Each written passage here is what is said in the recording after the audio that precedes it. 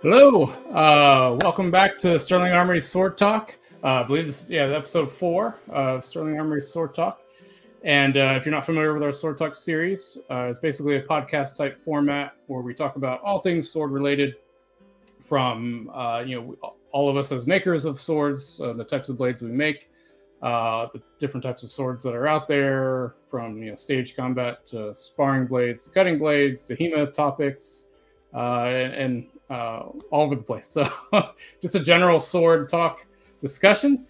And today's topic should be quite fun. Our first 3 topics that we've went through were more focused on movies and films and things that I think the whole audience can identify with.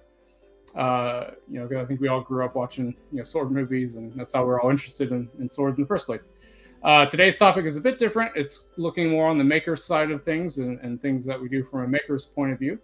So hopefully that keeps the rest of the audience engaged who aren't makers, but hopefully you're interested, and we have a lot of fun stuff to talk about. So before we go any further, let's bring the team on. So today, quick introductions. Colton, you want to start off? Yeah, so I'm Colton of Copperthorn Customs. Been making swords on and off for... I say a different number every time. I honestly don't know. Depends on what you count. Yep, been making swords for a while. And that's it. Probably about 10 years, give or take. Yep, 10 something. Yep. I've been moving more into the realm of the good steels, good techniques, all that kind of stuff. Learning all the ways. I've been a machinist and a welder for, I don't know, 15 years, give or take. And just always loved doing this stuff. So just here making swords and talking about it. Awesome. That's the way to do it. Thomas, quick intro. So I'm Thomas. I've been working with Chris now for 5 or 6 years, give or take. I got started doing Renaissance festivals and met Chris through that. And he was willing to show me how to do this, and been doing it ever since. I don't have a standalone brand yet. I'm still learning a lot of things before I get to that point, but hopefully one day. Yeah, or Sterling Armory. That's fine. Yeah, or just keep. Yeah. I'm Chris. I always forget what I say too. What it was? Oh, I sword maker for Sterling Armory for a long time. Also aerospace engineer and martial artist, and I try to bring all the different various aspects of the sword world from my background into the swords that I make. And yeah, we're just a bunch of nerds who like to drink mead and other drinks and make blades. So there's a couple folks who couldn't join us tonight. Josh Von Warbear is out today. Chet, who came up with tonight's topic, is sadly couldn't make it. And one day we'll get Brandon on. But Brandon is busy, and he's up in Gainesville, so we don't get a chance to see him that often. But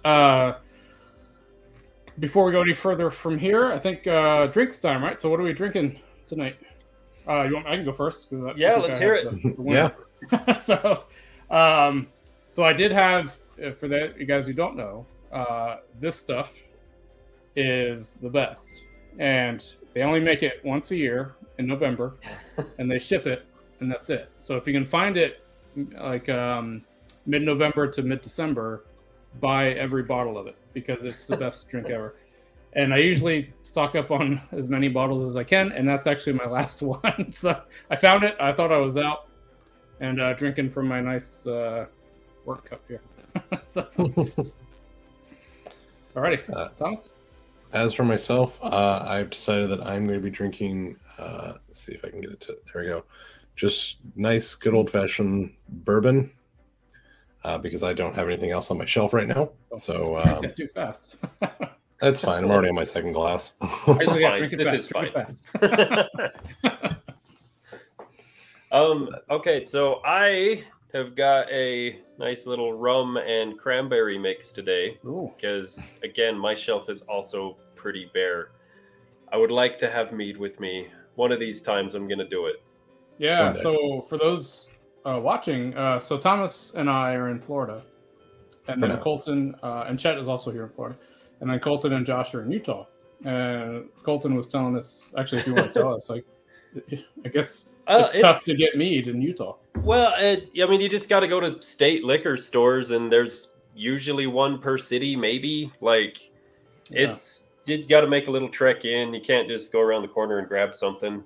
We can get beers here, but now that's like in grocery stores, we can get beers here up to like maybe 5%, I think. Anything other than that, any wine, all of that's just in a liquor store. So, got to go make it at the store.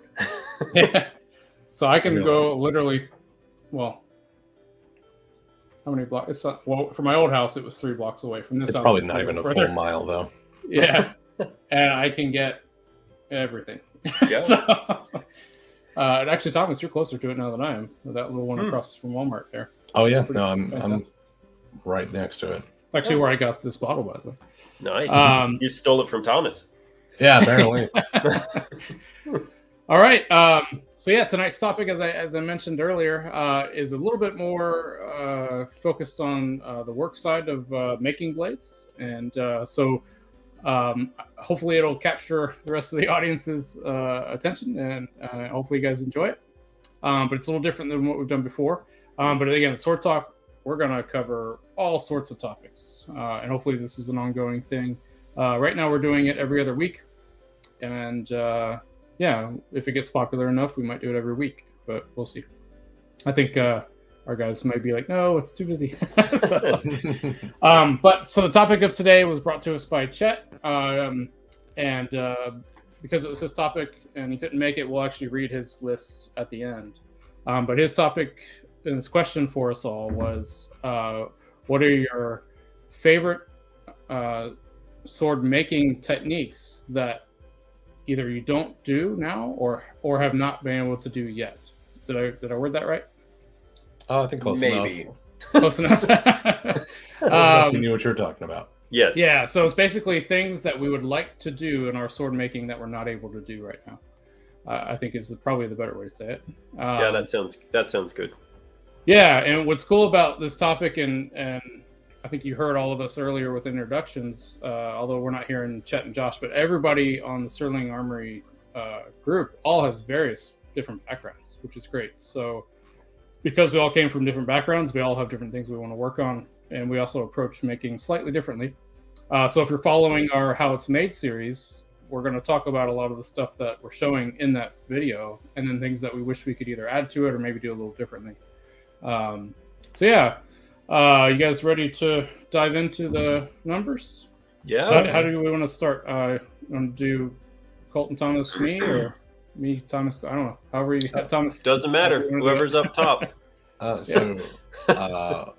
Order list, it is Colton. Okay. And can I pause you there? And we have our top 3, by the way. So we picked our top 3, and then we're gonna go round robin it. All of us say our 3s, all of us say our 2s, and then all of us say our 1s, and then we'll go over Chet's list as well. Perfect.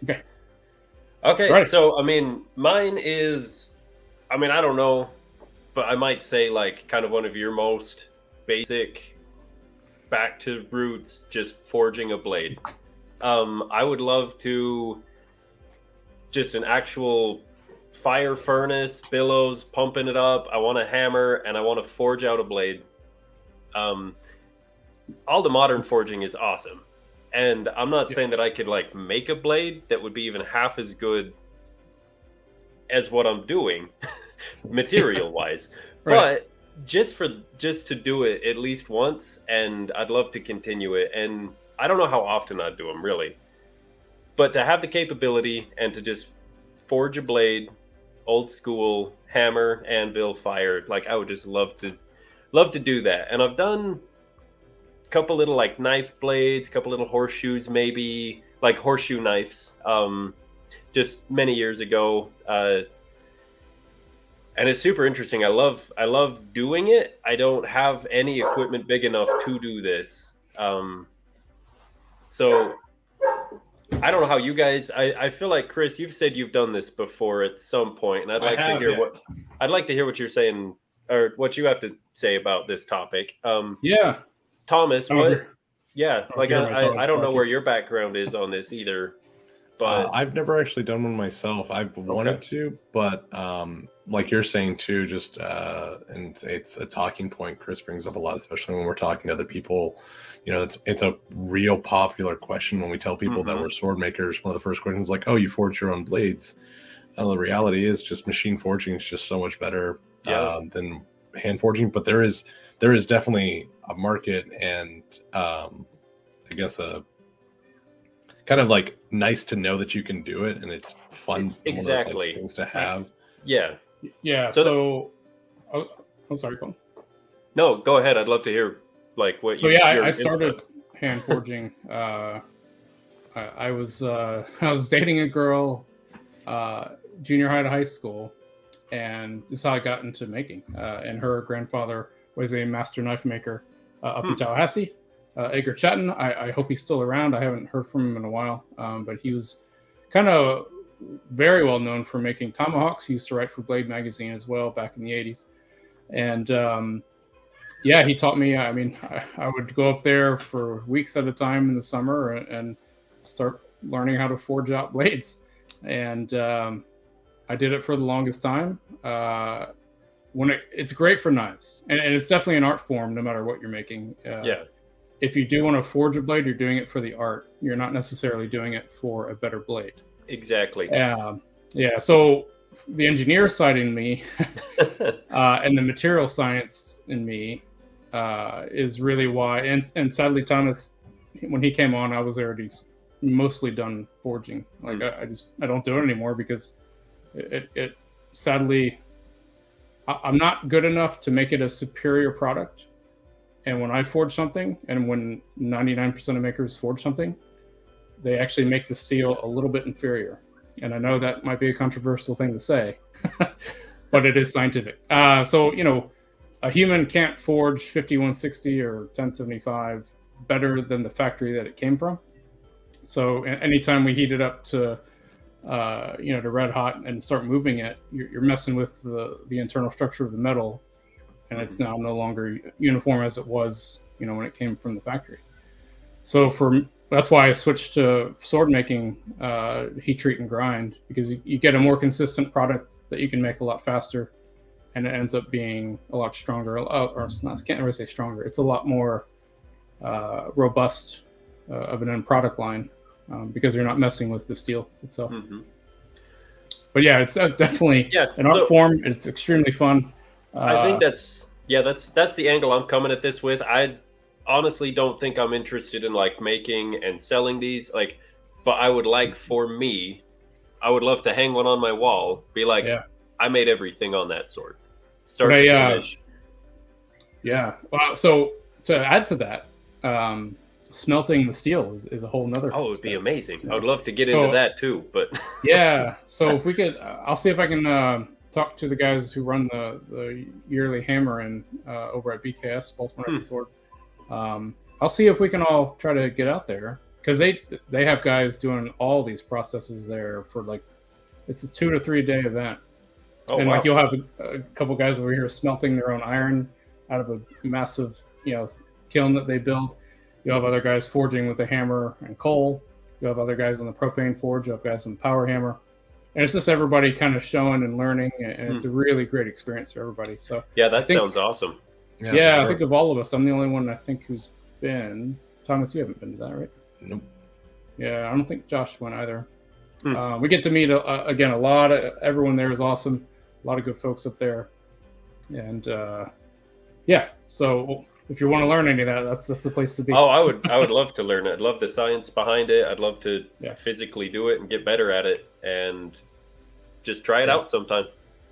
Yeah, and now slight, I don't want to say correction, but so when I mentioned earlier you can't forge a piece of steel and make it better than it came from the factory, that's talking about monosteel. I'm not talking about Damascus or anything like that, because that's a whole other art form in itself. That can make blades far better depending on what you're doing. Yes, and Damascus is awesome, but that's not really what I'm after. So that's a whole different world. It's a whole different world. I'm gonna stay away from that for the moment. Maybe we'll visit that world someday. Very cool looking. It's very fun. I have tried that. Yeah, no, it looks awesome. But That does just seem. Yep. Oh, We'll try it someday. Yeah, absolutely. We'll make it a big project, right? We'll do a mini series on Chris watching us burn down a house trying to forge something. You never know. Yeah, I used to. You can go to yours, Thomas. But yeah, I used to. I started forging. My first several things I forged were spears, and then short swords, and then a big old long sword. And when I was like 14, 15 years old, so that was fun. Cool. So I saw this, but I wasn't quite sure what you meant. So yeah, no, it's just we primarily deal in 5160 for the blade steel, and I just learning to use different metals that we have. I'd love to smaller stainless for small knives and such. Seeing how, because I know you've said it before too, stainless is a different monster to deal with when it comes to blades and such. And then also, like, we have the aluminums. I haven't had a chance to actually play with making blades and such out of it myself, but again, I've seen the things you've made and just how, like, from a distance, even up close, if you don't know what you're looking at, they look completely normal in terms of like a blade that could pass by anyone, yet lighter, cheaper, easier to make. And just wanting to learn how all the different types of metals that can be used in sword making, just kind of see what techniques can carry over, what things you have to do a little bit different. Things like that is kind of where this statement comes from, right? Like, I know with the aluminums, like, they're easier to grind, sure, but they also just gum up a belt, so you have to do extra little steps there. So things like that is kind of where it comes from. And then obviously the kind of blades that I can make out of that. Yeah, I don't know if I told you, I actually have an order of 10 aluminum blades I got to get done. So if you can, that might be a good chance for you. All right, cool. So I'm going to come over and just perfect opportunity right there. Yeah. All right, going to scratch this off the list. I've got to come up with a number 3. The other cool thing, so I've actually also wanted to dive into some more stainlesses too. I think those of you who know us and have talked with us at Renaissance fairs or at any of the tournaments or like Combat Con, we talk about, we're all from, Thomas and I are from Florida. And if you sneeze on something here, it rusts. So we use stainless steel a lot for our guards and pommels and stuff. There are some stainlesses that are great for blades, though. Probably not great for big blades like long swords, but for shorter blades or daggers, there's a lot of stainless steels that are great. They would probably perform just as good as 5160, if not better. So it would be cool. I actually I was thinking about it earlier as I was cooking chicken on the grill. It'd be fun to have like a kitchen, like a big old knife that looks like a sword. Yeah, it would. As you're in your That's honestly kind of where the idea comes from, right? Like, that'd be cool. My own kitchen stuff. Right, or for the grill, your grill sword. Everybody needs a grill sword, right? Yeah, totally. That'd be awesome. You definitely want that out of stainless, so you're not constantly, cleaning it. Right. The cool thing with stainlesses too is, and luckily our local heat treat company does do this, is some of the stainlesses require a cryo treat instead of a heat treat. And so it's a bit different. It's very expensive, but it provides a really good product. So. And that's kind of what it goes back to. It's like cryo treating. I've heard of it before, but it's neat knowing that certain stainlesses require that for heat treating. So it's it's cool things like that when you get into different metal types. Yeah. There's science of steels, man. It's come a real long way. Coming from the aerospace industry, I get to see it all, which is great. Like a lot of specialty stainless steels that are very springy, were designed for, aircraft landing gears and things like that. Whereas, sometimes they're aluminum, but sometimes they needed steel. And there's a vast array of steels that, sadly, I think the community as a whole and in general, the common misconception is stainless steels are bad. Well, yeah, if you, the stainless steels used by the wall hanger sword market are bad. Yeah, that statement is true. But stainless steel in general, it's not bad. So, yeah, I mean, there's a reason why scalpels and razors are made out of stainless, right? Yep. Those things can get very hard and very sharp. So, Cool. I actually thought when you mentioned this, I thought you were talking about guard and pommel. I did too. Actually, did. Well, I mean, I thought it was. in fairness, that's there, right? Yeah. Sure. To a degree, but it covers a wide range of different things. So. Right, so Alrighty. next is Chris. Ooh, excuse me. I just swallowed my drink on accident. Ooh. So custom contact wheels. I have to thank the guys at BKS, especially Matt Stagmer, and then Kerry. But they showed me a variety of custom contact wheels that they use. So for an example, I actually have some show and tell. So this is a current blade that I'm working on, and has a big center fuller in it. Currently, so this, I don't know if I can get close up here. So you can see the center fuller is ground horizontally. So I have a small contact wheel running horizontal. That small contact wheel is a normal wheel. But I have to run it horizontally, whereas everything else I'm grinding vertically. And so it's a pain in the neck. So basically, because the grain is run differently on the grinder, you have to bring this down to almost mirror polish, so that way you can blend it back in vertically with everything else. And that's just due to the contact wheels we're using. But Matt showed me that they have some custom contact wheels where they can actually grind this vertically because the contact wheel isn't squared off, it's rounded. And even though your sanding belt is flat, if you put enough pressure on it, it actually deforms the sanding belt around the round, around the round. I can talk. So it deforms the belt over the round contact wheel. Yeah. And it grinds in a fuller vertically. And I was like, oh my gosh, that's the best thing ever. Like, can I have one now? And they're not off the shelf though. You have to get them custom made. And I have tried, and every time I try to get one, it just doesn't work out. So I've never actually been able to get one in my own shop, and it's very frustrating because I would love to have them. So if you're watching and you make custom contact wheels, please let us know. All right. I've actually reached out to several vendors, and I've given them drawings. I've given them all sorts of things, and I just can't get them. So Matt or Carrie, hey, if you're watching, please let us know where you get them from. I think Matt told me, and I just completely forgot. The other idea is you can actually buy a standard wheel and then custom grind off the rubber and round it off yourself. And I thought about doing that, but then I couldn't find one narrow enough to do that with. But yeah, custom contact wheels could definitely open up a whole loads of possibilities. Right. Oh, the other thing with these, so I got a couple of them here. This is essentially the same type of piece, but a much bigger version. But that's as narrow of a fuller as I can go. Can you see that? That one's all rusty. Let me grab the other one. See, it's Florida. I just ground that an hour ago, and it's already rusted.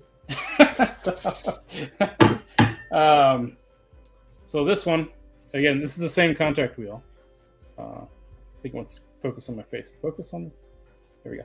That's as narrow as a fuller as I can do. Whereas with the custom contact wheels, you can get fullers down to a 1/4 inch, like almost like you're milling it in. So this is as narrow of a fuller I can do grinding at the moment. You can do narrow ones milling. But yeah, it'd be nice to be able to grind a narrow fuller right in there. I mean, you can also use angle grinders to grind in narrow grooves, and we've done that. And that's easy too. But being able to work on the big grinders instead of having to hold a grinding wheel is much nicer. So yeah, that's what I meant. Custom contact wheels. I don't know if you guys have seen those before. I've not. Yeah, this is kind of like my part. Yeah. I mean, in fairness, most of yours, when I look at them, just like looking at your list and just like, I have no idea what he's talking about. Cool. So if we do go to the hammer in, which hopefully we get a chance to do, you'll see a bunch of them there because they have them, and they'll actually be showing people how to grind with them and stuff. Okay. It's pretty neat. They do wear out very quickly though, right? Because if you think about your contact sense. wheel, we wear out normal ones quickly, and it's a square wheel. So now that you have a round wheel that you're deforming the belt around, that wears it out very quickly. So when you figure out how to order them, you better order a couple. Yeah, right. I'm going through this pretty quick, guys. Yeah? So, I better catch up.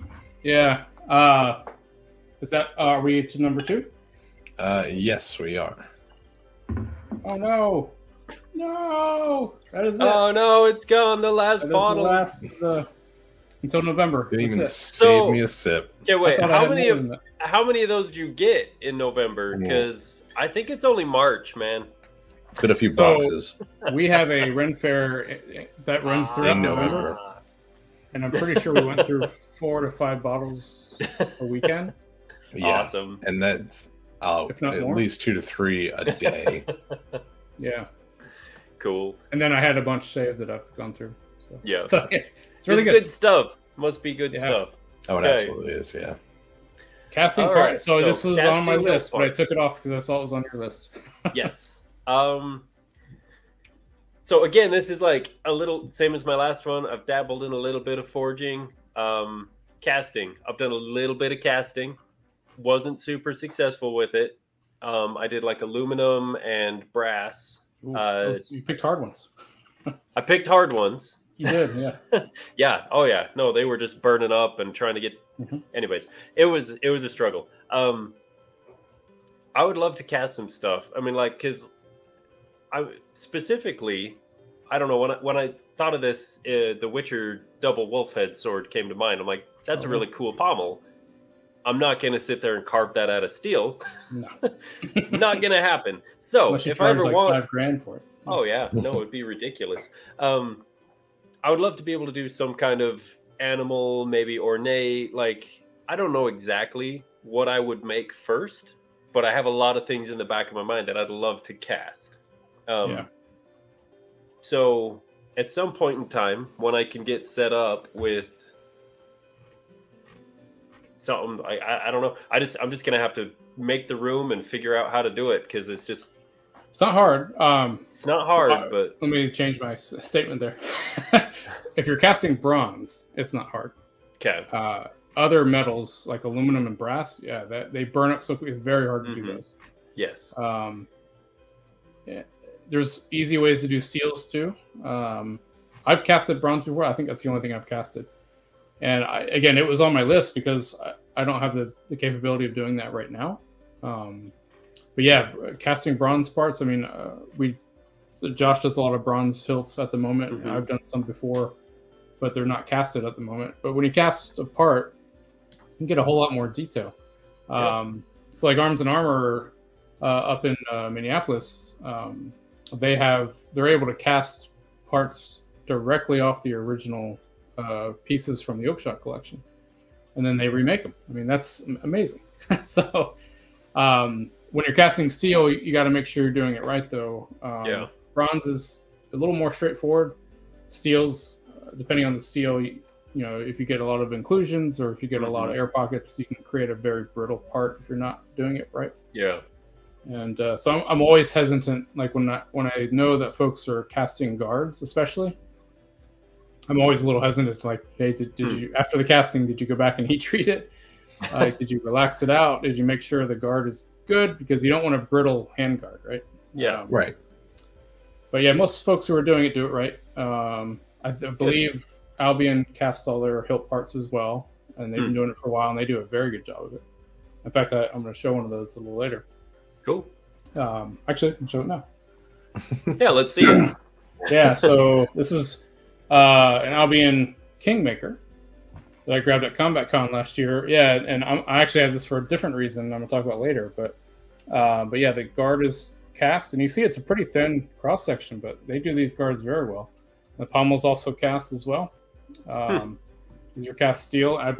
Actually, I'm not sure if the beam block is cast or not. I don't know. I have to ask them that. But yeah, the guards and pommels, they're lost wax cast, I believe. Mike, if you're watching, you can correct me. But I believe they cast them and then also take them through a heat treat process to make sure that they're stable. I believe that's the case. I know, however they're doing a great job, and they're strong as heck. So yeah. Whereas I've had some other castings before out of steel, and they snap like pot metal. So Yeah. you just got to be careful. Yeah. So Imagine the capabilities, though, right? I know Right, yeah. it's kind of opens up just a whole new world of Conan whatever you swords. could make. It's just Yeah. essentially whatever you can carve out of wax, Imagine, yeah. Right. you can make it. So it's like It's Or awesome 3D print out of possibilities. wax. Yeah. Oh yeah, and you could just 3D print it. Mm-hmm. Yeah, 3D print the wax, and then that's becoming pretty popular. Yeah, I got nothing in that realm. The 3D design stuff and the computery things. I'm just like, I've not ventured that direction at all. So That's right. I'd be better Josh, off with just we'll have Josh do it. He could do it. Yeah, Right, so Josh we'll will have him do it all for us. Yeah. Perfect. I'll just I'm good at, describe to him. Yeah, I'm good at geometrics. I mean, I have to. One of my normal jobs in aerospace is I have to do 3D modeling and mechanical design of parts, but it's mechanical parts. It's not freeform design like Josh can do. Right. So I'm good at geometric shapes. So Sure. I'm not good at freeform. No, that organic stuff, just animals and trees, all that stuff. I'm just like, oh my gosh, that is such an art form that I don't have. So bit of a struggle on that. I had in fact, one thing I wanted to do a while ago, my personal sword is right here. Am I pointing at it? Yeah. And the center so it has a normal round wheel pommel, and the center is a coin with a rampant line in it. But it's very hard to see from here, right? That just looks like a normal sword from here. Right. My original idea was actually to have it as a scent stopper pommel with cast bronze lions on the side. So the rampant line is actually cast off the side. Okay. And I was able, it took me a very long time, but I designed them in AutoCAD, which is not a freeform 3D tool at all, but I did design it in AutoCAD. Yeah. And they looked good, but I could not find anyone to help me cast them. And at the time, I was already not able to do my bronze. I didn't have my bronze casting set up anymore, so I couldn't do it myself. And so I changed the design to that. So, after thinking about it for a while, I actually like that better because comfort-wise, like the way I designed them, grabbing, like if your hands slip down to those lines, that would not be comfortable. Very much like the Witcher blades. Like if you grab a Witcher pommel, you're probably going to stab yourself in the hand. Very possibly. So, looks cool, Geralt doesn't not care. Practical. No, he doesn't care at all. Right. I think that's all. For casting. No, that's good. So, let's move on. Yeah, a lot of us had casting on our list, so when we saw the list, we're like, we gotta take, make sure not everyone's overlapping. All right. So mine is the next one, more even edge work. More accurate, just as edge work in general. I wasn't sure what you meant by that one either.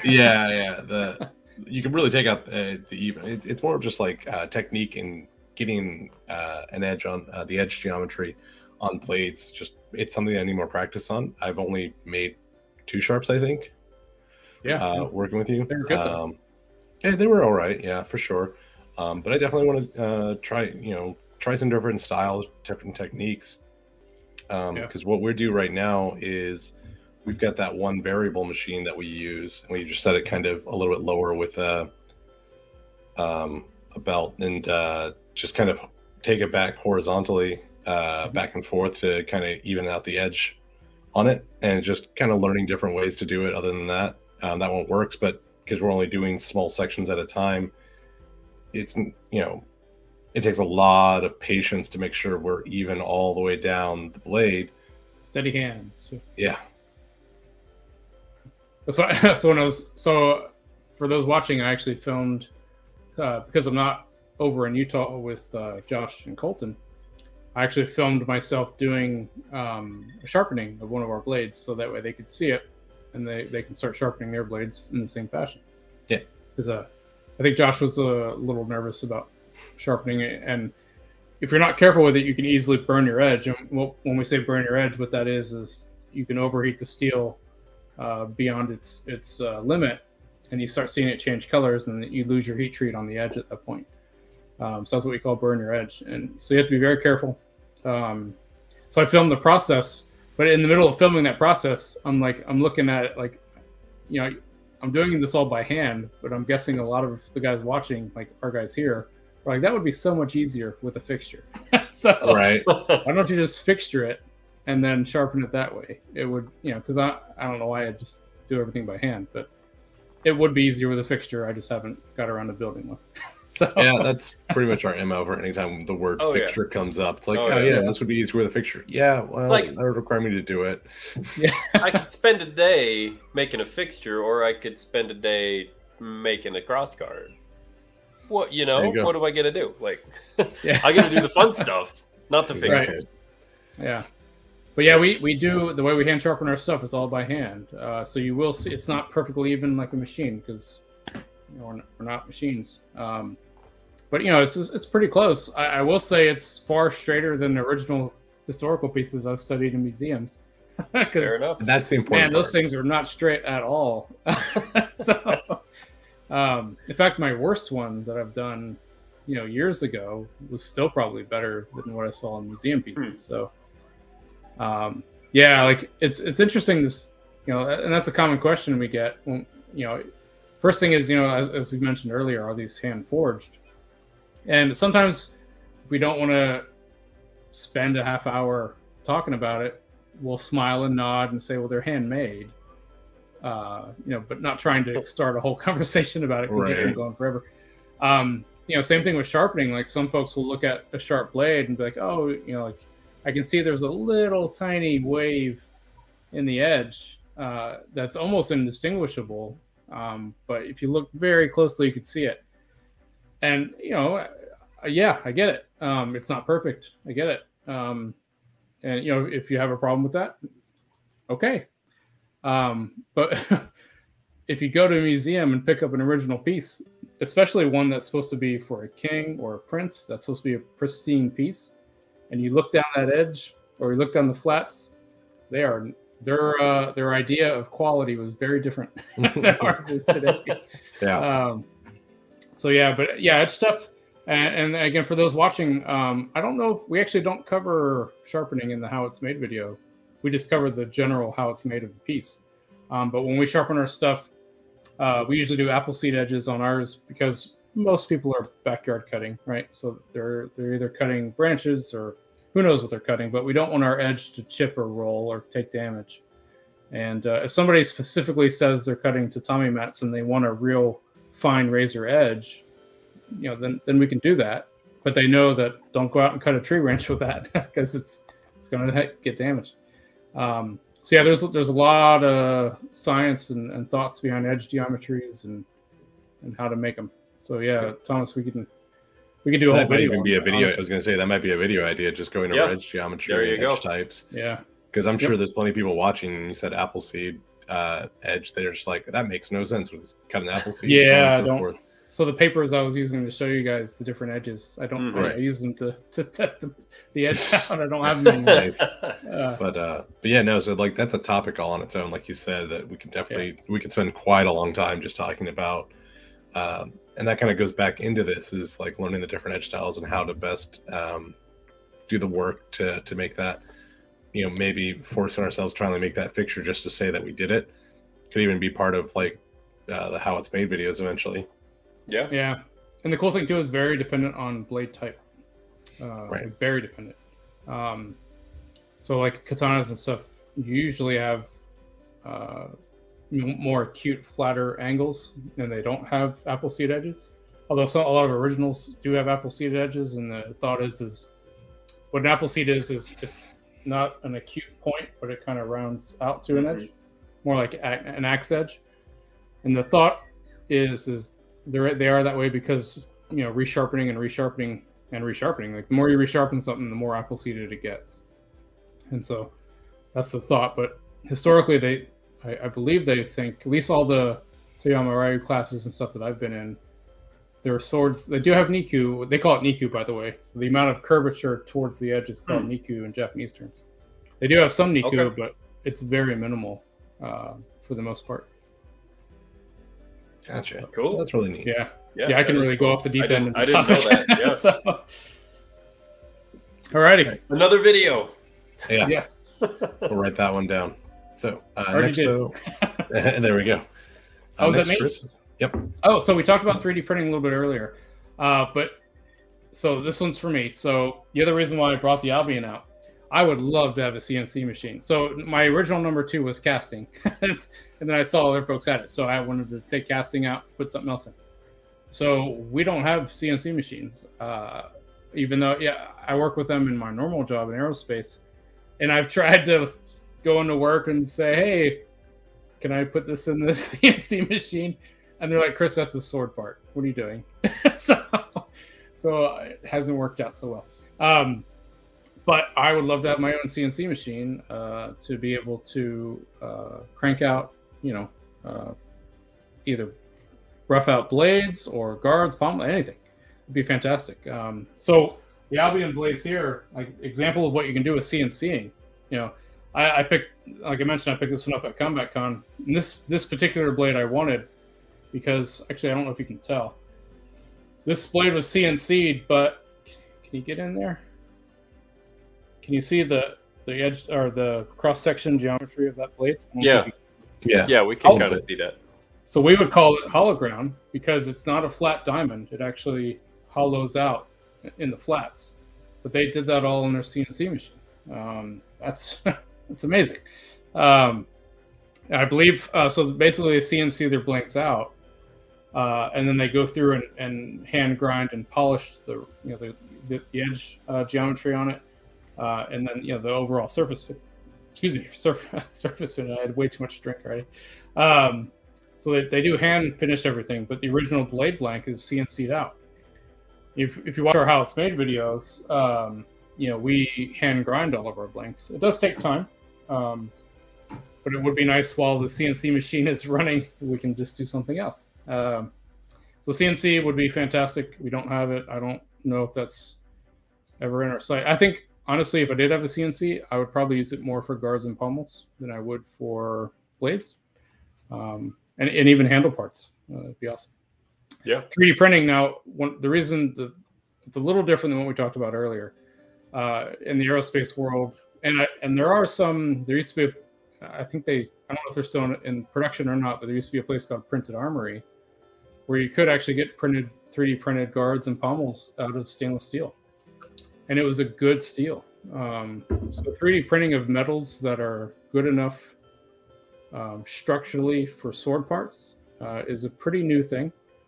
Printed Armory has been doing it probably for about 5, 6, 7 years now. But to get a stable part 3D printed is becoming more and more of a reality. And so just like we were talking about casting and sculpting earlier, 3D printing will probably replace that, right, in the next 10 years. Mm-hmm. So in aerospace, the problem is aerospace is very tightly controlled. So that's my normal background. It's very tightly controlled by standards, FAA standards, or standards flowed down from engineering societies. And the problem with 3D printing is now you're creating an entirely new material. Even though it's supposed to be a certain stainless steel, because it's 3D printed, it's not that same stainless steel. It's a whole different new material. So creating the standards and getting all the processes to get consistent materials is very expensive. So it's getting developed and eventually will be there. So I'm assuming in about probably 5 to 10 years, we'll be able to go online. Like currently you can go online, submit your 3D model and get a plastic part, no problem. You can spend a lot of money to get a metal part, but that metal part is probably not going to be good. Whereas in 5 to 10 years, it'll be probably pretty cheap to 3D print your own designs out of a crazy steel. Yeah. Well, so eventually, yeah, it'd be nice. What, are you suggesting that that'll be send it out and you'll get them in 5 to 10 years, or you'll be able to buy your own machine? Because that'd be crazy. Both. I'd love it. I've looked into buying a 3D printer, but again, I'm I don't have that technical skill to create things to print. Yeah. But I'm if I could print steel, I might be interested in learning that a little better. Yeah. So we have That's crazy.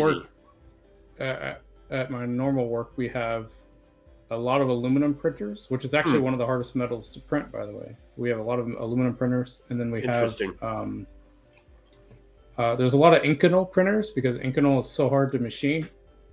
There's a lot of 3D printing for Inconel steel, which is high temp steel. That's high hardness, high temp stuff that's very hard. Basically, any material that's very, very tough to machine, they're saying, okay, well, let's not machine it. Let's 3D print it instead.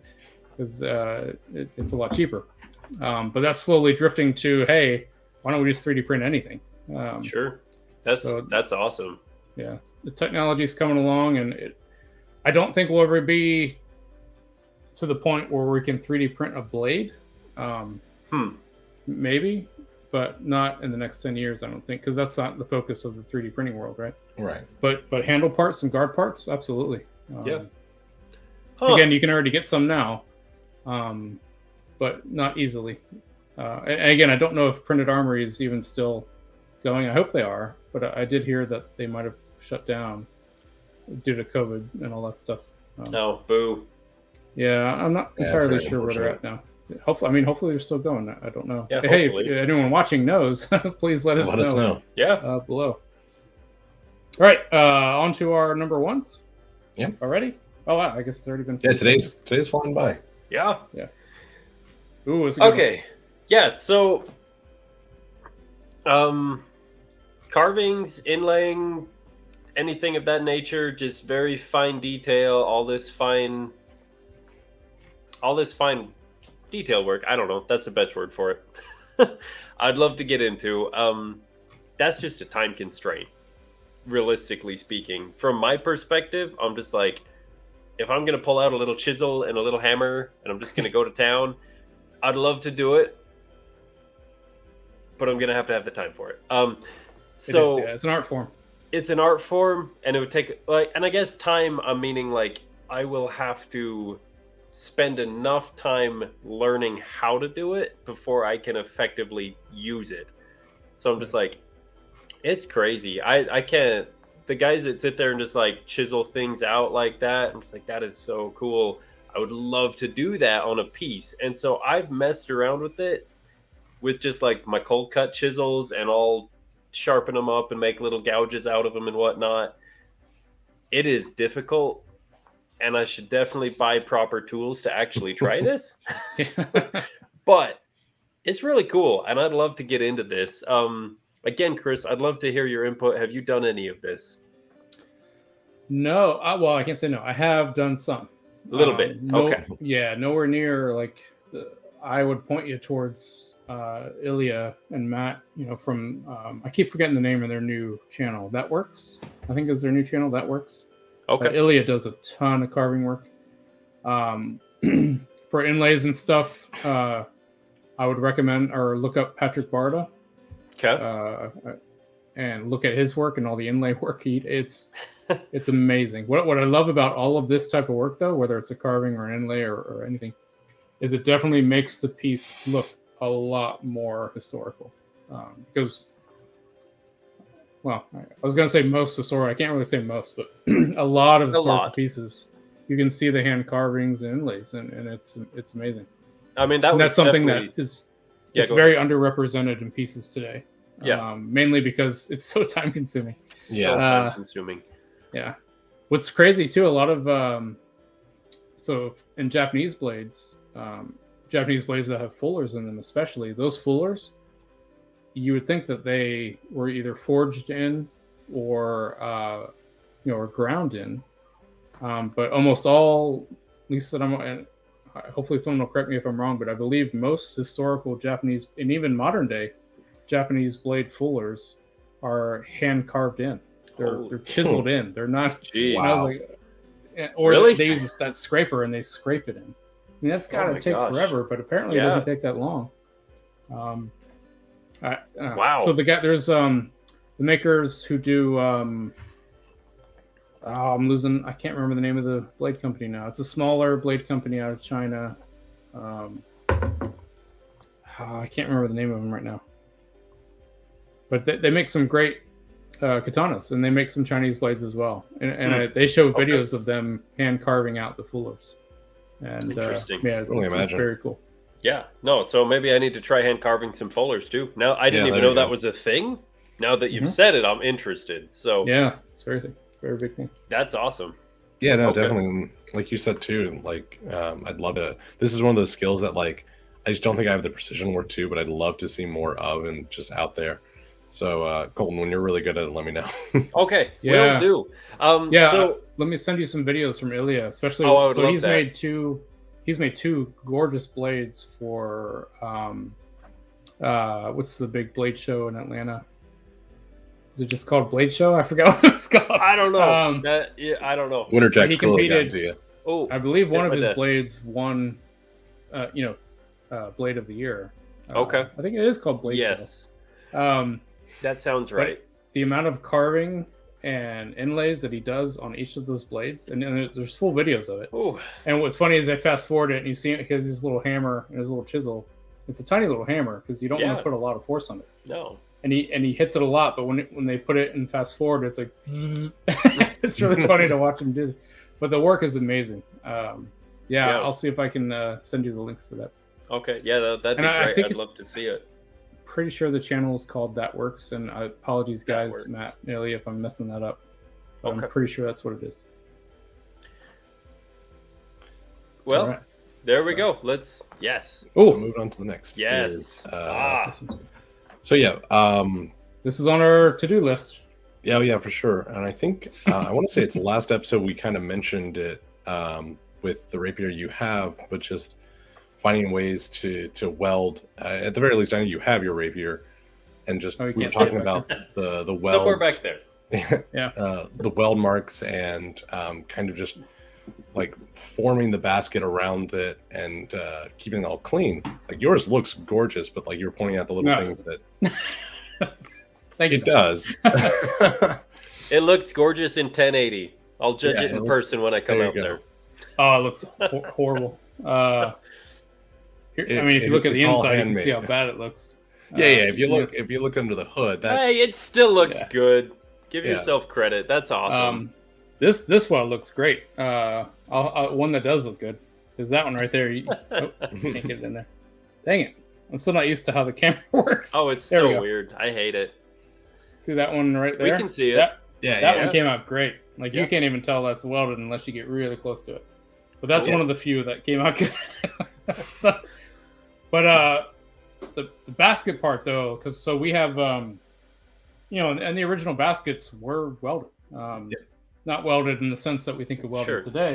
I don't know if you guys can hear my dogs, by the way. Sorry if you can. I can. no, They want to get in. But we would essentially do it almost the same way today, whereas the whole thing's kind of cut and chiseled out of a plate. Because you think of a Scottish basket dome. Right. And then you form it around the hand from that plate. The original ones were done that way and just forge welded. So what we would be doing is doing it very similar, but instead of forge welding, we would be either MIG welding or TIG welding it. And and then cleaning up the welds. So and it's just like as a whole, just all the intricacies and in doing that, I'd love to do more of doing more designs like that.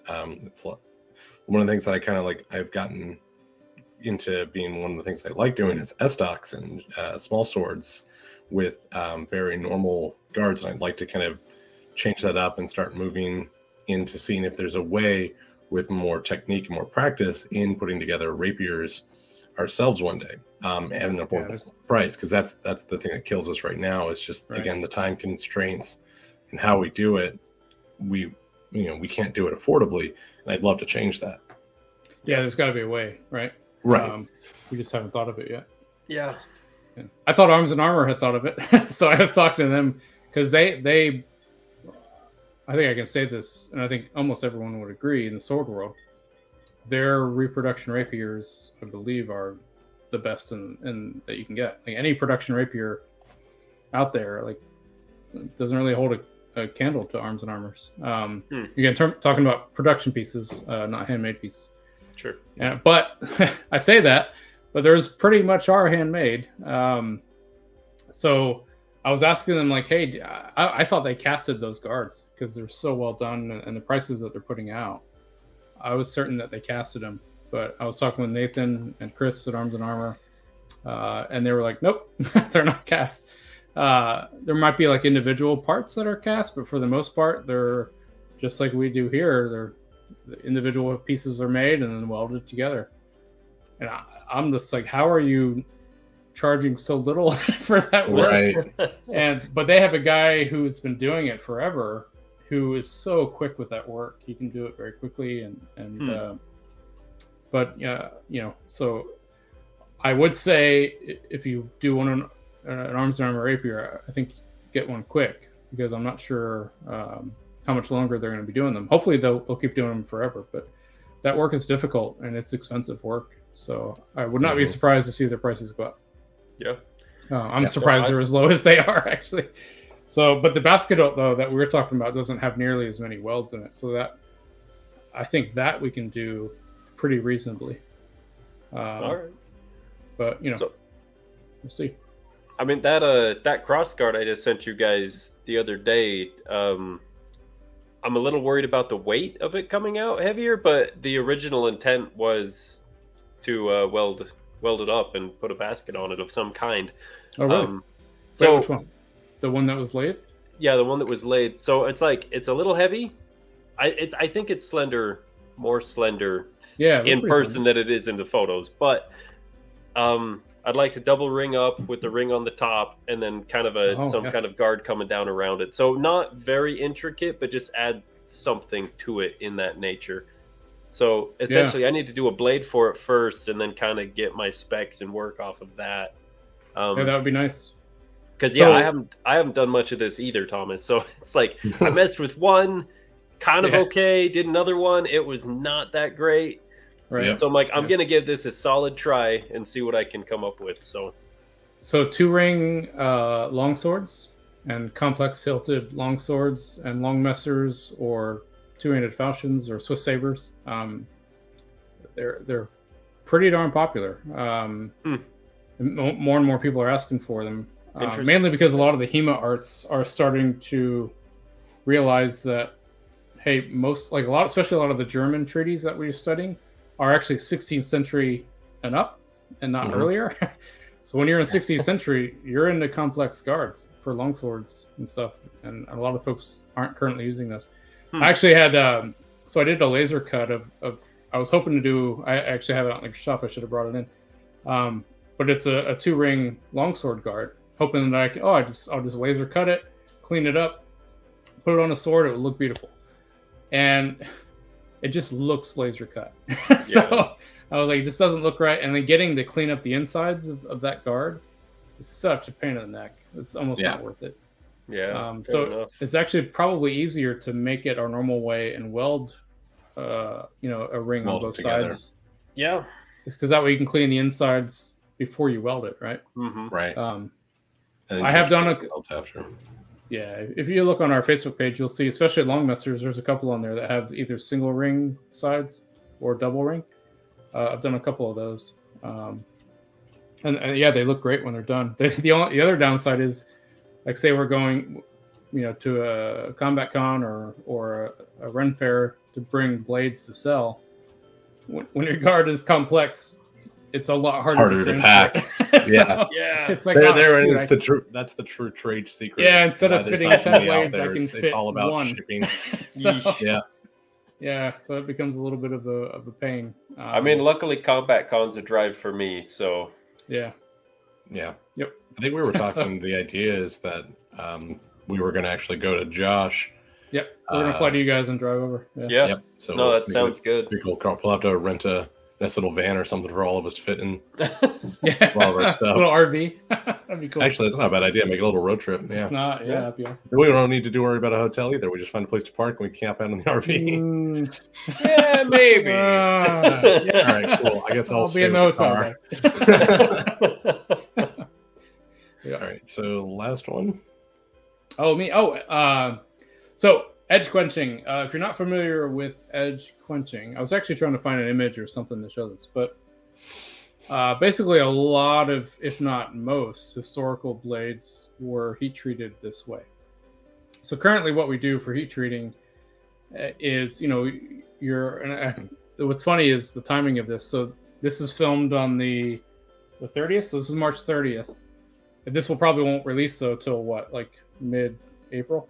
No, I'm sorry, mid-March. End of April. Or end of April. So it's going to be a while, but first week of May, end of April, first week of May, potentially. Yeah. But when we're filming this, Arms and Armor, actually, Nathan from Arms and Armor just put out a an article on edge quenching. I think he called it slat quenching. And I was like, wow, I saw it. He put it out. I was like, that's funny. We're going to talk about that coming up on our sword talk. Nice. But basically what it is, so currently the way we heat treat stuff is you bring the, so let's use a blade here. So at the heat treat facility or, wherever you're heat treating, the entire blade gets brought up to like a yellow, red to yellow, depending on the metal. And then it's quenched in oil, so the entire piece gets heat treated. And then you have to go back and retemper, because when you quench it, it takes the entire structure of the whole blade up to its hardest point. And then you put it in the temper oven for a couple hours to draw that hardness back out. So that way you get your springy, it's a weird way to do it, but I don't know the right way to do it right now. But you get your springy blade that's always going to return to true. It's not too hard that it'll shatter like glass, but it's kind of right in the middle. That's your best sword blade. Well, historically, they didn't have these huge ovens and, big vats of oil, they for the most part. So what they would do is, and also they didn't have propane, ovens. Yeah. So they didn't have even heat. We'll say that. So when they're heating up their blade, they're using coal, right? Or they're using some sort of coal type fire. Mm-hmm. And as they're running the blade in and out of, and if you've never worked with coal, to get a spot in the coal hot enough, it's what you have to actually build what we call a hot pocket or a heat pocket, where you build coal up into a pocket, and that's where the heat is concentrated. So it's usually not a very big area of heat. So because of that, you're running your blade back and forth through that pocket of heat. And what they do is they bring so because your edges are thinner, right, they're going to heat up a lot faster. So the edges get really hot, and they start glowing before the center of the blade starts heating up or starts getting that hot. And then when the edges get hot enough to quench, then they quench it like that. And the rest of the steel hasn't got to that temperature to change structure yet. And the other thing they do is if the whole blade is a little warmer, not only do the thin edges heat up quicker, they also cool down faster, right?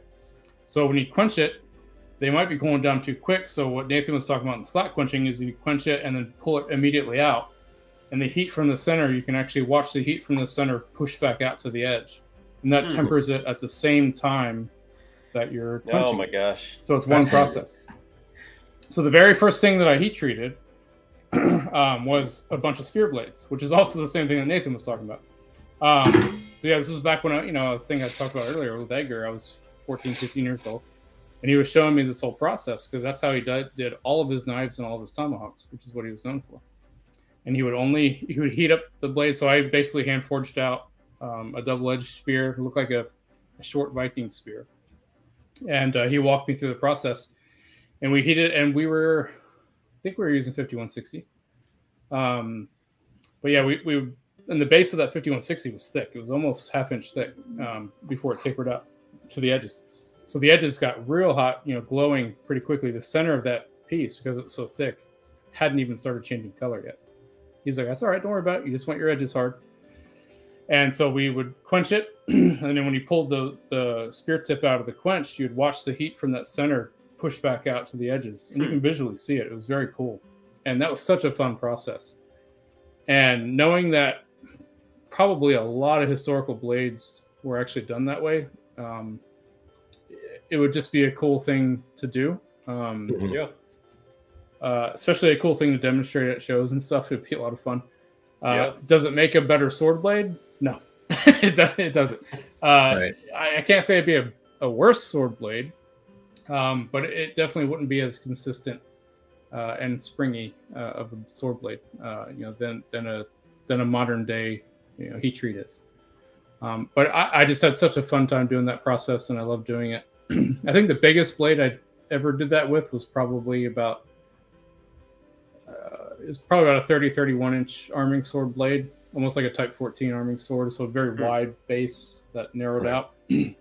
But when we did that, the center fuller wasn't ground out yet. So we had all that mass in the middle, and then we did it that way and then ground out the fuller afterwards. And, when you look at a lot of historical blades, there is a differential heat treat in them. Sometimes the edges are a lot harder than the center. and they think that's why. It's because it was edge quenched or select quenched, because they didn't have a better way to do it back then. Sure. That's really cool. That is really cool. Yeah, it's very cool. In fact, I got so nerdy with it. So this is probably my second or third year of college in a material science class. We got so nerdy with it. We took a very similar spearhead to the first one I made, and we actually hand calculated out the exact temperature, time and temperature, time and quench, and then time back in the air to get the perfect edge hardness and center hardness that we were looking for. And we had to hand calculate everything. And then actually we had a machine at USF, my university, that could actually do the process, and we could program it in and see how close our hand calcs matched what actually happened, in doing the process. And we got super close. We were like within like 10%. Oh, wow. And just doing that was like, sadly the machine was very small, so you couldn't do a sword blade. But I was like, I want to do this as a sword blade, and I never got to that. So yeah, it was pretty neat.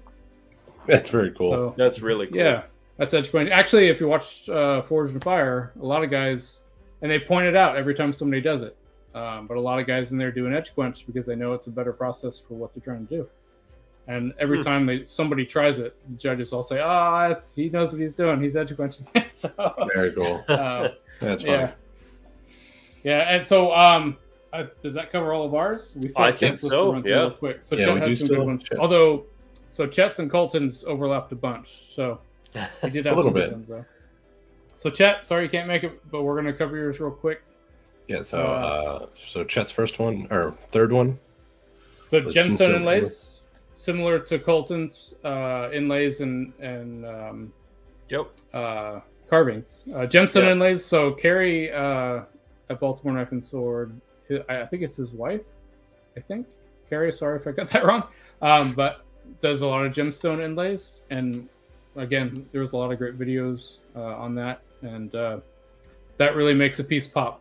When you have stones inlaid properly in a piece. I mean, it's pretty cool. Yeah. So yeah, that'd be fun to do. Would be. I've actually done a few in the past, but they weren't as good as theirs were because I'm not a jeweler. So sure, the whole world of jewelry work and stuff, that's a whole another type of metal work that's very different than sword making. But it's a pretty cool world. So what's this second one? Forging Damascus. Fun. Very fun, very time consuming. So I'll say that. With the most annoying thing about doing Damascus, by the way, so when I did mine, you really have to plan your blade out from the beginning, right? You have to know exactly where you want your twist, how you want your shapes, and you got to know how you're going to do your final grind on the piece, because you want to make sure your twists are in the right spot. So when I first did it, I wasn't thinking that far ahead, right? I was like, oh, it's cool, I'm doing Damascus. And, I guess it really depends on the type of Damascus that you're doing. But so we were doing twisted bar, welded together, forged flat, that style. But I wanted to put a fuller on the blade. And the guy that was helping me out was like, I don't think you want to do a fuller. You're going to kill the entire pattern. And I was like, oh, are you sure? So the blade ended up being super heavy because I couldn't fuller it out, because if you did fuller it out, you'd kill the Damascus pattern. So for that particular one. So yeah, you really got to plan everything out ahead of time. And it's a lot of planning. For those of guys who know how to do it, they can do it really quickly. Sure. And again, that's an art form. For sure. But yeah, you can get some pretty cool looking pieces, especially like a lot of the mosaic stuff we're doing. I know. So again, that's another thing. I keep saying Matt and Illy a lot this video. But they do a lot of or they have done mosaic Damascus pieces before, just to show off what they can do. And that's all amazing stuff. I haven't touched. I actually haven't done that in probably 15 years, so it's been a while. Never done it, so yeah, that is very cool. If you go to the Hammer Inn, they'll probably have some folks doing it there. Very cool. Okay. Yeah. I'd love to. I'm gonna be honest. Like, I'm that weird odd guy. Like, I love the concept of Damascus from like the forging's perspective, but like, I don't actually like the look of Damascus. Oh, you don't? Yeah, I do not. I don't either, honestly. It depends on the piece. I mean, like in a knife blade, it can be cool, but like a full sword or something in Damascus, I'm not really a fan of. The only sword ones I'm a fan of are it's not really Damascus, but it's the what you call it? The original, what they thought was Damascus, but it's just the vanadium bands that separate out and heat treat. I don't know why I'm forgetting the name of this, but it's what they thought Damascus was. They thought it was multi-metals being forged together, but it wasn't. Woots, there you go. Woots Damascus. That stuff is very cool. And what that is it looks like Damascus, and it looks like multiple steels forge welded, but it's actually not. In Woots Damascus, it's a special material with a high percent of vanadium and molybdenum in it. And when you heat treat it a certain pattern, the vanadium and the molybdenum start migrating out in bands that look like tree bark, and so it looks like Damascus. But it's not. It's just a different type of. That's cool. Yeah. Yep. So the old school, Persian blades that were considered, that all the stories were chopping through rifle barrels and stuff, the crazy stuff. That's Woods Damascus. Yeah. Gotcha. So a different animal altogether. Yeah. Okay. More you to learn. Yeah. What's his number one? Number one. Casting parts. Yeah, we talked about that already. Covered that. So yeah, casting parts opens up a whole world, right? We don't have that now. So if you get a piece from us, you'll know everything's hand done. That's a good thing. The downside is we are limited in what we can do because we can't cast anything. And or we don't cast anything. We could cast things. It's just expensive for us because we don't do big runs of pieces. So. Yeah, I think that's in our future at some point, especially bronze. For sure. I think with all of the different hands we have now, like the idea of things like casting and all the different types of work that we want to do, it's kind of like giving us the inspiration to do it, right? Like kind of forcing us to push forward with these ideas. Yeah, definitely. And the cool thing is, so if you're a maker out there watching this, you guys know that as makers, if you're doing the same thing all the time, it gets boring and you start to lose motivation for doing that thing. So we're always looking for new ways and new things and new designs and new ways to make designs all the time. And that's what keeps this hobby interesting. And that's what keeps, making blades interesting. I say hobby, but it's more than that for all of us, I think. Yeah. So so all of these things that we're talking about are on our list, and if you have a design or if you know things about these particular topics that we've been talking about, let us know. Like again, we all come from different backgrounds, so like a big difference in our backgrounds. Like Colton's a machinist, right? So he hasn't done forging before, but I wish I had his machining experience because he's so good with machining stuff. It's amazing. So, just different backgrounds coming together to make great stuff. And I think we're all going to learn from each other and keep on going. Well, I mean, I'd like to interject into that. Calling me a machinist is a little glorifying my role here. I run machinery. I don't run CNCs or anything like that. I've got a lathe, I've got a mill, and I can do pretty good on it. But that makes you more of a machinist. Yeah. Than the guy pushing the button on the CNC. It's true. I don't know. It feels too glorified to call me a machinist. I would say you are. Yeah. Okay. More so than the rest of us. So. I'll take it. Yeah. If you haven't seen it, so go to Copperthorn. You can see his pieces. They're amazing. So Colton's shown us some of his pieces, and they're awesome. Thank you. I loved what I've seen you've gotten so far. I'm excited to see some big swords. Oh, I'm so excited to move into big swords. I mean, like that. So that's one of my very first ones, and I actually revisited it when revisited it. That doesn't seem like I said that right. It's one of those weird words. Yeah. Revisited it. Cheers. I'm not drunk. You're drunk. I'm not drunk. Why is the rum gone? Yeah, I gotta switch bottles because I'm out of that one. So That was one of my very first ones that I made, and then I met Warbear, and he was just like, "Dude, what are you doing? Like, grind these blades better, make this lighter, make it Josh grip just like wanted this." to talk. Yeah, I know, right? So, hey, Josh is telling no. others. Josh was telling me to make it lighter, is telling you how heavy that thing was. So it's 8 pounds. Oh yeah, no. I think it's like 5.5, and I've brought it down to maybe 4.5. But the design of it would just get lost if I keep. Did I tell you it. I made one of those, like, to print to the original? Of one of these? Longclaw. That's Longclaw, right? It is not. Oh, I'm sorry. It looked like a Longclaw. It's just my own. I was like, wait, what are you talking about? That's mine. Yeah. Sorry, I'm looking. Sorry, let me scoot out of the way. I can't zoom in. So from my point of view, it looked like Longclaw from Game of Thrones. Oh, interesting. Yeah. I don't. But yeah, it's totally not. It looked like it was. So I'm totally inspired. We're totally getting off on a tangent, and we're already well past our hour. Yeah. My favorites are Lord of the Rings. So I kind of combined Narsil with a bit of Glamdring, and then the oh my gosh, I can't think of Nazgul blades, where it's got that wider blade that comes down and then dips in. Yeah. So I was kind of like, let's just throw it all together. Say what? Is that hard? No, it's easy. I just can't reach because I got just a second. Yeah, go grab it.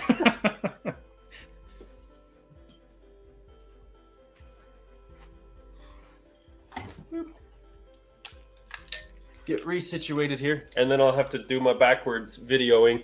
Yeah, so. Oh, cool. Yeah, that looked totally different than what I thought it was. Yeah, so it's close up. It's different. Wow, that's like. And you fullered that out? Yeah. Wow. That's awesome. So yeah, this is one of my first. It did not look this good the first time I finished it. I've gone back in. I've learned better techniques. This was like 8 years ago, give or take. That's still amazing. So super heavy. It's not terribly balanced, shall we say? It's kind of just. It's right in here. It's maybe even a little close, but mild steel blade. Oh, really? I was gonna. Oh yeah, no. Like if I hit anything with this, it's breaking. It's just kind of a little rat tail through here. It's threaded on. It looks okay. I forgive you. It's great to hang on the wall. It's great to hang on the wall, and I'm very proud of it because it's one of my firsts. So there you go. But I mean, it looks amazing. Yeah. I think we should remake that as a real blade. Absolutely. Oh, I would love to. I would love to have one of these in good materials, good process. I'd love one. That so someday, next project. It'll be great. Yeah. I don't remember why we got on that tangent. Machining and talking about blades. Yeah, we were talking about your machining, and you wanted to move into big blades. Big blades. And I mentioned, so I thought it was Longclaw, and it wasn't. Yes. Yeah. So. Yeah. Again. Cool. Yeah. There you go. Awesome. But it's definitely stuff like that. Like, it's stuff like that, like just the inspirations that make us want to keep doing this and learning all these different techniques. Yeah. Mm-hmm. Yeah. What's great too is I'm a lot of my inspiration is a lot of the historical pieces from museums all over that I got a chance to study. Mm-hmm. But having that as a polar opposite to Josh and Colton's and some of the other guys who their inspiration is Lord of the Rings or fantasy genre, but that's also awesome blades, and trying to merge those together ends up being very cool. So yeah, that's why I love our different backgrounds, and I think all the stuff that we can put out because of that, is pretty fantastic. So I definitely agree. Definitely agree. Alrighty. Well, we are at almost an hour 20, so I thought this was going to be a short one today. Oh, it was a good time. We talked about it. Yeah. So, no, they're wrong. Yeah, thanks. If you've been with us this long, if you watched the whole thing, thank you for staying with us. I know this is a different topic. Us makers nerding out over maker things. Hopefully you enjoyed it. And if you have any topics for us below, please post them. Let us know. And let's do a quick before we head out. Everyone, just a reminder of where we can find everybody. So start with Colton. Copperthorn Customs on Facebook, Instagram, and TikTok. Awesome. Yep. And then Thomas and I. Yeah, you can find me on Sterling Armory. I was gonna say, Chris can speak because I don't do the social media thing. We're trying to get congratulations. It's surprising because he is our best tech guy. He's helping the stream. That's right now. why you can't find me, because I know about tech. That's right.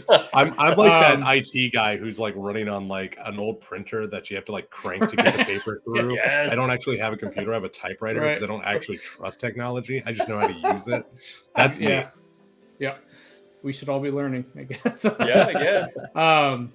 Yeah, so both of us are on Sterling Armory. If you're watching this, you know our YouTube page, Sterling Armory at YouTube.